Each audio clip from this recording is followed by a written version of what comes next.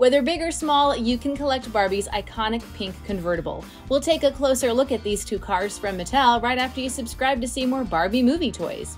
The Hot Wheels Barbie the Movie 1956 Corvette is a pink 1/64 scale die-cast metal vehicle.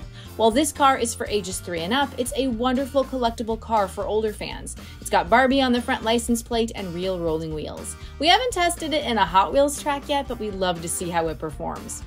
If you want something that your Barbie dolls can really ride around in, then you want the Barbie the Movie pink Corvette.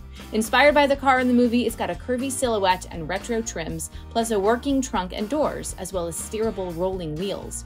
Even the dashboard is super detailed. Rose gold accents add a luxurious touch. This collectible car comes with a certificate of authenticity. Dolls are sold separately. Both of these cars have nice detail and are perfect collector's items for older fans of Barbie and the new movie. Which one is your favorite? Tell me in the comments. The pros are there are 2 versions of the car to collect. Both are fun collectibles for older fans, and they inspire imaginative play for kids.